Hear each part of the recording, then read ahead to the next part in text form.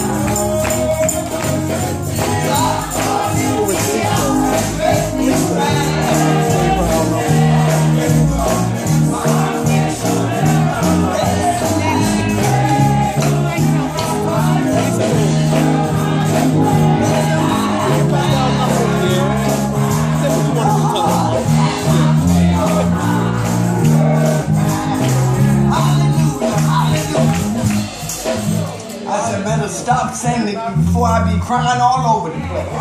Hallelujah. I've been singing that song all the week. Hallelujah. Somebody said, what have you been doing? I didn't want to tell them that. Entertaining myself with the songs of praise. Hallelujah. I thank God for just one more opportunity to stand before you in the name of Jesus. He's been good to me, saints. He brought me a long way. Hallelujah. So today we're going to turn to Psalms 34. Hallelujah. Hallelujah. And I'm going to start reading from the 15th verse. Hallelujah. The eyes of the Lord are upon the righteous, and his ears are open to their cry. The face of the Lord is against them that do evil, to cut off the remembrance of them from the earth. Say, the righteous cry, and the Lord heareth, and delivereth them out of all their trouble. The Lord is nigh to them that are of a broken heart, and saveth such as be of a contrite spirit. Say, many are the afflictions of the righteous, but the Lord delivereth them out of them all. Him out of them all. We thank God for the word of God. This morning we're going to talk about afflictions. Hallelujah. The many. He didn't say you're going to have one, but it's many afflictions of the righteous. Hallelujah. Oh God. And we thinking, I was looking and I was making myself a little note on affliction, a great state of suffering that produces sorrow, hardships, and distress. You're righteous, aren't you? He said many. The word David was saying. He was talking in here. That's why he was blessing the Lord at all times. Because he had been through something. And when he got down here, he would start talking with the great deliverer. How Jesus can bring us out. But he said here, many are the affliction of the righteous. And I started to write down some of the different types of afflictions. You know, sometimes we are in things and don't even know what we're into. Sickness is a type of affliction. Finance is a type of affliction. When your health and wealth are not right, it's a type of affliction. Sometimes the enemy attack your children. Your marriage can be attacked. Hallelujah. These are afflictions. Everybody goes through affliction. You can't say you don't have them because you're in the world. You have some type. But God gave a promise to the righteous. Hallelujah. Said there are self-affliction. Things we bring on ourselves. Poor choices. Hallelujah.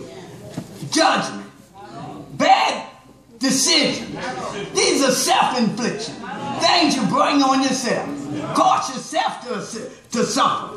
Then the enemy brings shame on you. Hallelujah. Bring you into disgrace. Sometimes attacks your children. And they do things that you don't like.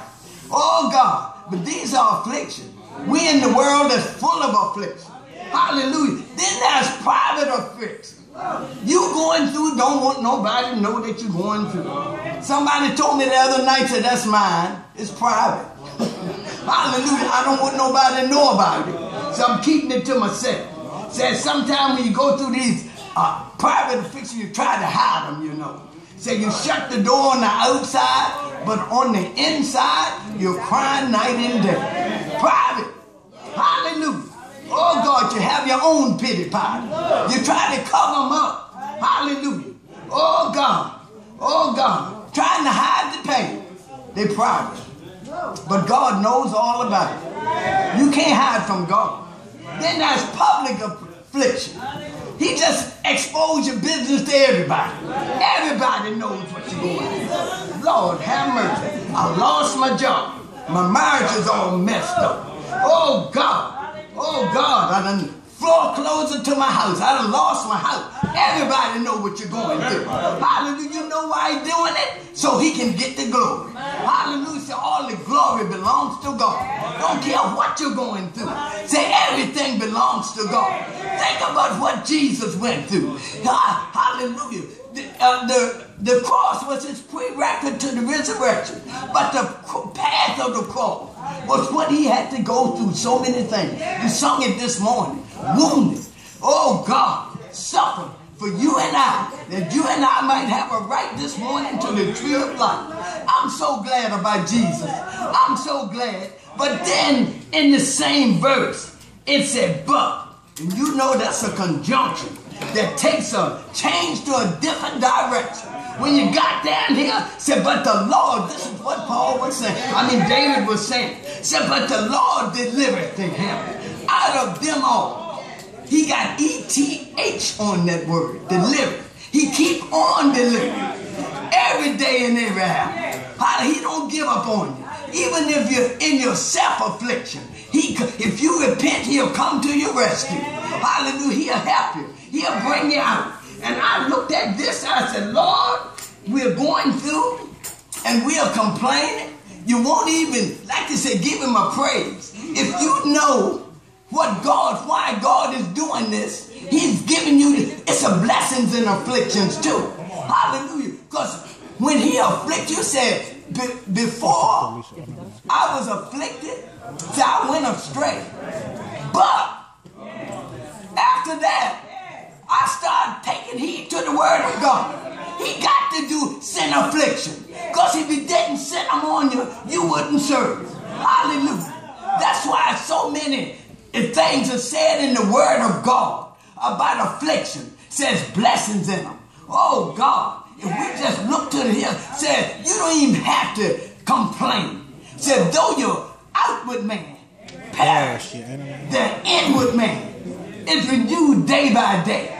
Sometimes, Lord, what am I going through this? What is this affecting, bothering me? And see, years ago, when one went through and another went through, we prayed day and night.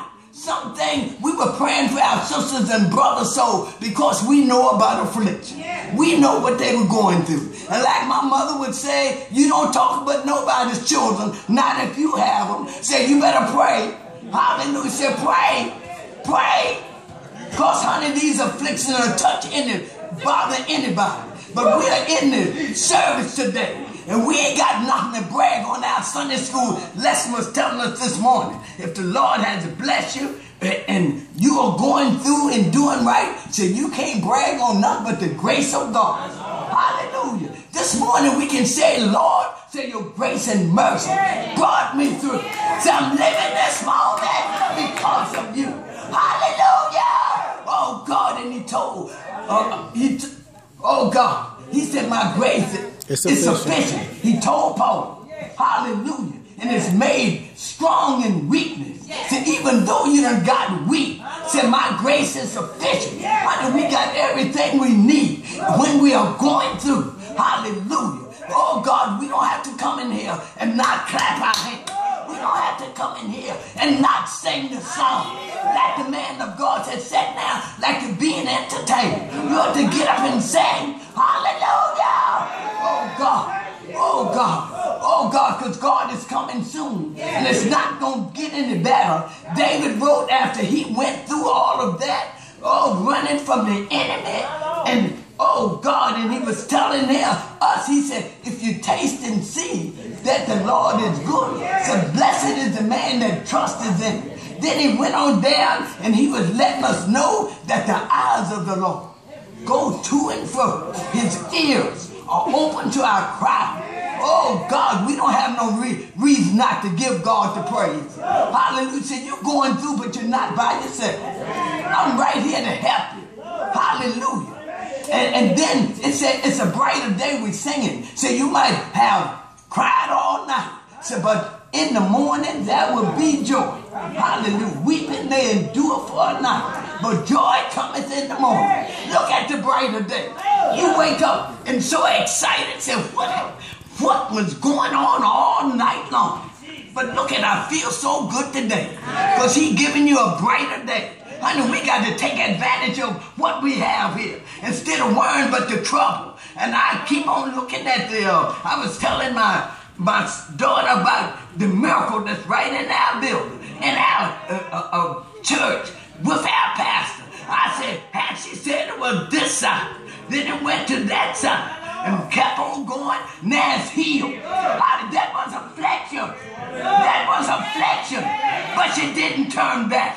She kept on moving. She kept on going. That was a flexion, in case you didn't know what it was. But God put it. Now she got a testimony to give out to us, to build up our most holy faith. Hallelujah. When you want to quit, look around and see what God has done. Look around and see how he done brought you out. Hallelujah. Sometimes you mash your finger and you want to give up on God. Why? I don't know why you always want to give up on God. Because he done brought you out. He done made the way.